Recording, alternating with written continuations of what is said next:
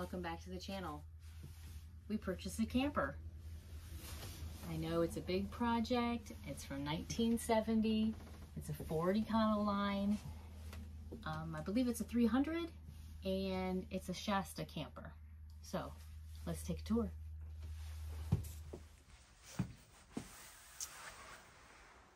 Let's start with the entryway.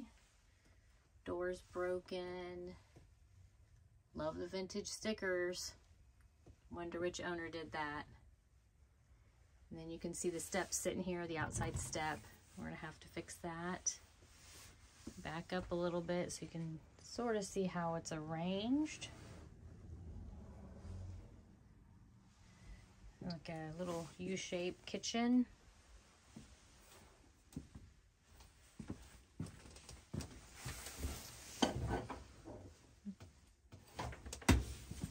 And then down under the cupboard is a water heater. I'm not sure, that's what I'm guessing.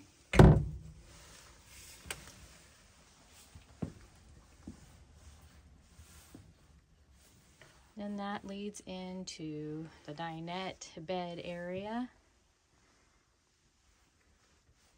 My goodness, this fabric. It's a little on the crazy side, but it matches the cab area up front. So I'll show you that in a minute. They do have a bench on this side. I don't think that turns into the bed or is part of the bed. A little bit of water damage you can see, but I love this table. And then as we back up down this little walkway area, you see the refrigerator's missing, so we'll have to find something to fit there or maybe close it in. Trying to keep everything as original as possible. I know people say that, but we are really hoping to keep original items as much as we can. Furnace down there. Behind the mirror is a closet, fairly good size. Not too bad. I mean, it is a 1970 van, camper, Shasta conversion.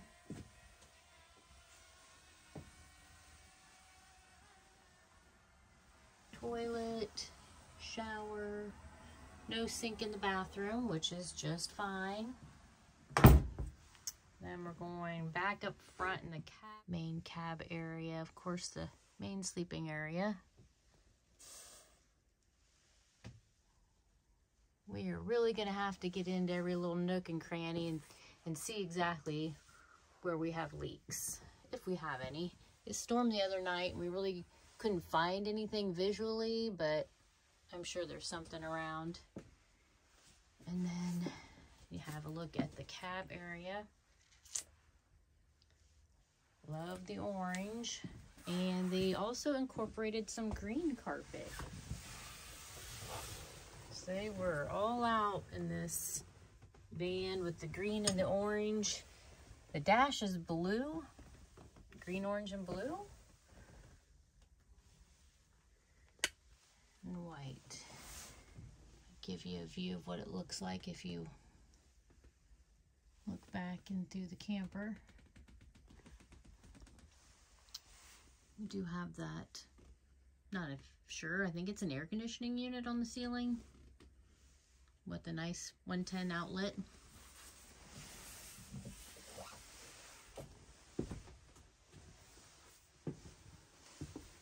Show you these little things to hold your doors up.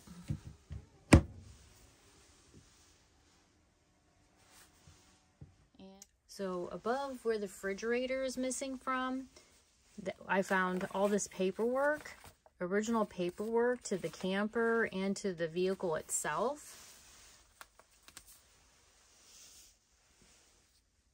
This is quite amazing for as old as this camper is, that they have all of this information and stuff still in here. They actually have this warranty booklet with the gentleman's names written on the paper for the warranty. I'm going to try to contact him or his family and see if we can get some original pictures or any kind of information about the camper itself. That would just be amazing, because we are trying to keep it as original as possible. 1970 owner's manual, service manual. They have the instruction manual to the range, how to winterize. They have, they just have all of this. It's just crazy that this was still here all these years. I'm just so happy that we got that information, because when you buy a vehicle this old, that stuff's long gone, or it's in a condition where you can't even read it. So to have this is just amazing. I'm so happy. And since we're looking at the table, I'm not really sure how this table works, because it has this part that comes down. So of course you can get through on the walkway. And surely there's something underneath to help hold that table up. Okay, I put all the paperwork away. I just want to put lovely curtains. We're in a little park along the side of the road. The windows don't look bad. I don't know if they leak, because the has a lot of caulk on the outside of the windows, so we're definitely going to have to pull those out and take a look. But I wanted to show you some of the storage under the bench. They have little drawers and cabinet. You see that blue and green? It's like spare carpet down there. I'm not sure what's going on with that. But, and this, oh, I didn't even see this. It's a cabinet down here. Oh, look, more green carpet. And these wall fixtures. Those obviously are new wall fixtures, but they're old. You can see it up here. Definitely.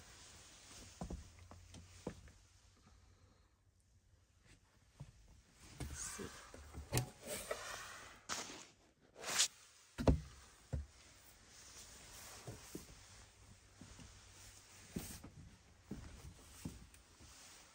There's a drawer missing.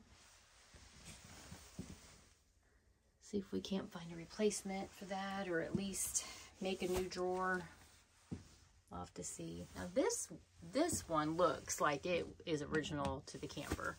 The other one's not so much. I mean, they are older and probably from the same era, but that particular one and this one over the sink area, that looks like it's original.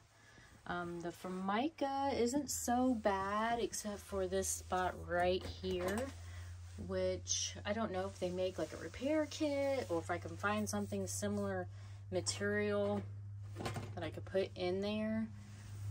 Not sure. At some point, someone painted this camper this lovely shade of tan. Not sure why they painted everything this tan paint, and then of course did a wonderful job painting it. I mean, they even painted over the windows. There is a section that you can still see the original paneling. I'm not sure how much of that we're going to use. And used to be a curtain. We just have little clips now. Hopefully we can find those same type of clips so we can make a curtain up here. Hopefully we can find the same kind of clips. That way we can have a curtain.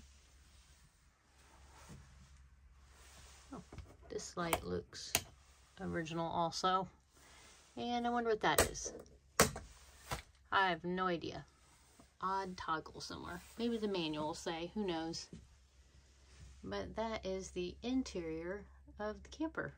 So let's go outside and take a look outside. All right, she's a beauty.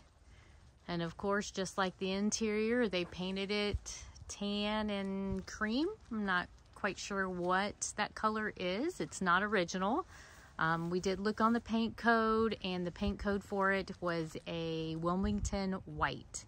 So at least we know the cab, the original Econoline van that went to where they converted this into a camper was white.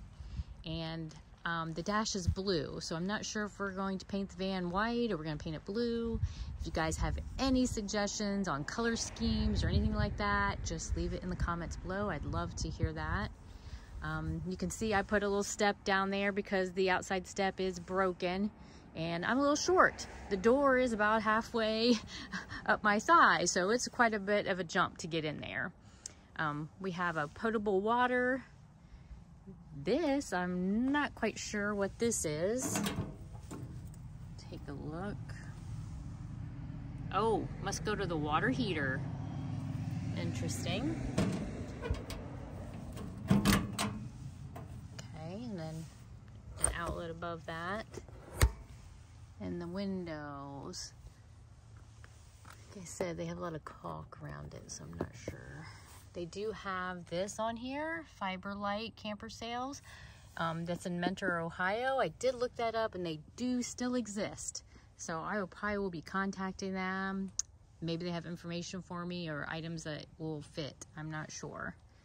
And then this is an inlet for water also. I'm guessing probably for the shower, not for potable water.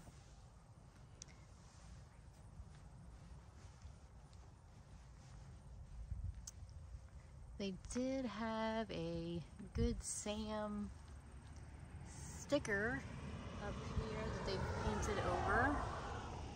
And these are not original lights in the back. May have put in this carrier on the back, welded it together on there, so we might use it for bikes since it's already there. Then we come around on this side of the camper, and this is the vent in that closet where the refrigerator is supposed to be. Not quite sure what this goes to. If anybody knows, you could let me know. The outlet down here is for shore power, so we can plug it in. And then back into this compartment is a propane tank fuel compartment. So that definitely is not up to code. And the latch is broken, so we're gonna have to get a new latch for that. Finish going around to the front side. Not in too bad condition. A little bit of rust here and there, but what do you expect? 1970.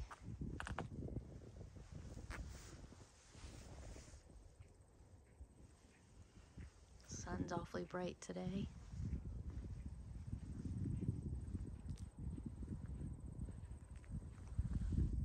And there you have it. Our new camper. Watch for updates.